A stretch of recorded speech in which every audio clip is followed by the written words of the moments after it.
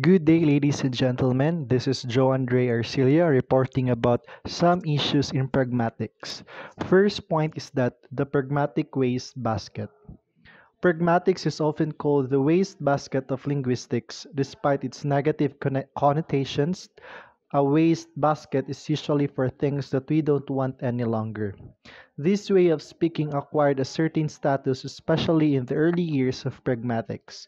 How did this come about, and how can it be reconciled with the view on pragmatics?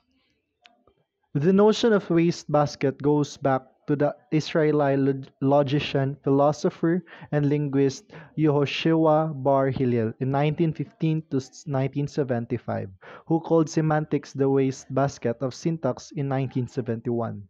To see what he meant by this, we have to consider the ambitions of linguistics as a science in the late 50s and early 60s. With its em- emphasis on formal reasoning and abstract symbolism.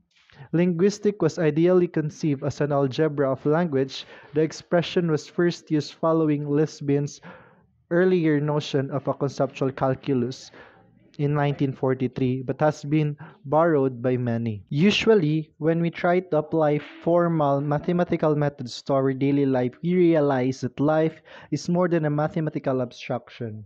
The phenomena of real life cannot be exhaustively accounted for by the idealizations that are typically of mathematical methods and which, strictly speaking, do not exist. For example, in mathematics, even such a simple thing as a line is not a line in reality, but only a well defined concept, to which the line I draw on the ground or on the paper is but a poor approximation.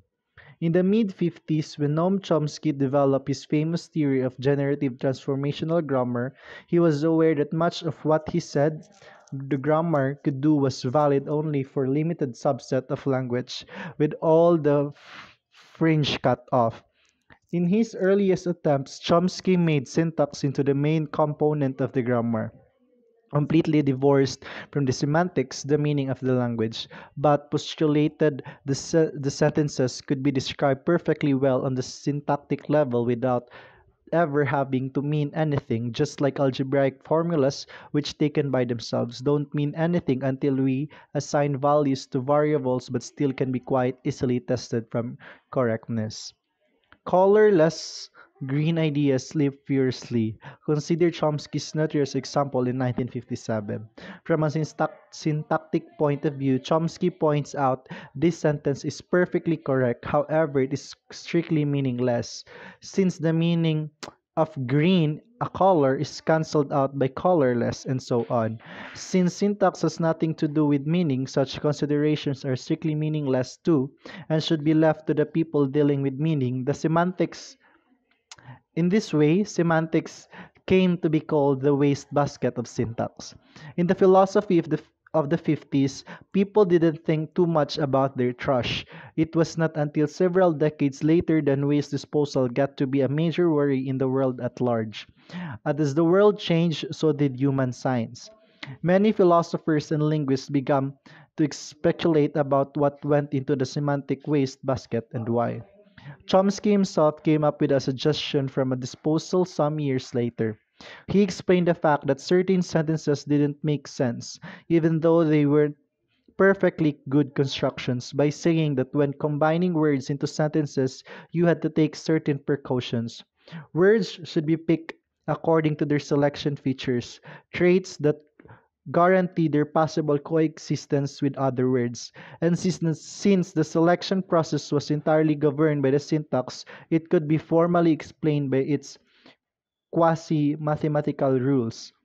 As long as semantics remained an abstract science whose main concern was the conditions under which a sentence could be true or false, it was unable to explain certain phenomena that transcend or sometimes even voided those conditions. And now, let us proceed to the next point, linguistics without borders. The British pragmatician Geoffrey Leach has compared the development of modern pragmatics to a process of colonization, by which some brave settlers tried to expand their horizons by venturing into hitherto uncharted, or so they thought, territory. This colonization was only the last stage of wave by wave expansion of linguistics from a narrow discipline dealing with the physical data of speech to a broad discipline taking in form, meaning, and context. The notion of colonization as invoked here by Leach comprises two elements. There must have been some conflicts back home that forced the settlers into exile, just as the founding fathers left their native England because of its oppressive religious policies. Furthermore, there are the natives, the people who were there originally and to whom in the historical parallel not much respect was paid. But where there were conflicts on the home front, and in yes, what were they like? One possible candidate is the opposition between a theoretical and a practical approach to the study of language. Between the theoretical and the applied linguist, as we have seen earlier, however, not everybody agrees as to the nature or the reality of this conflict. The eminent British linguist Sir John Lyons goes to great lengths to argue that there was no real conflict between the abstract and practical. There is no conflict between the peculiarly abstract approach to the study of language which is characteristics of modern or structural linguistics and more practical approaches. Lyons thus indicate the existence of certain practical and realistic tendencies which, however, are not opposed to real linguistics, except in the minds of people who, for whatever reason, insist on creating such an opposition. However, abstract or formal modern linguistic theory might be and has been developed to account for the way people actually use language. Whatever the case may have been for Lyons in 1968, in hindsight, one wonders if there wasn't any conflict. Why did a number of people apparently, and it is turned out later not without reason, think there was? Another more internal conflict had its origin in the syntacticism of the Chomskyan school of linguistics, whereby all the linguistic science, inclusive phonology and semantics, was supposed to fit into the syntactic framework. So that's it.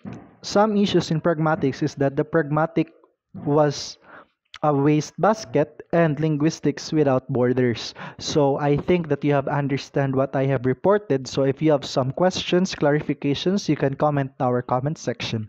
Thank you and God bless.